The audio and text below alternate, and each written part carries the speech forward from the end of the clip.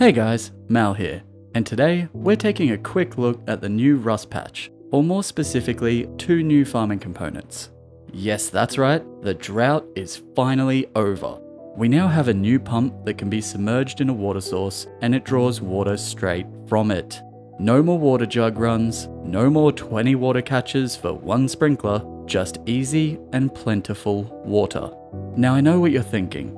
You don't want to be forced to live by a river so you can supply your farm with fresh water. Well, worry not, because the other new farming component is a new water purifier.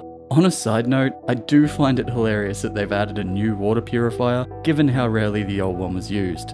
I even had a comment on the farming video where I spoke about them because one fan thought that they were a new item. Nonetheless, we have a new water purifier. You can plug a hose directly in and out of it.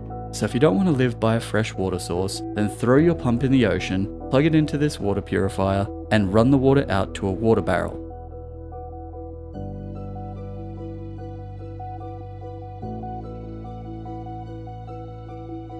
You will need to power the pump with 5 power and the purifier with a minimum 2 off a branch.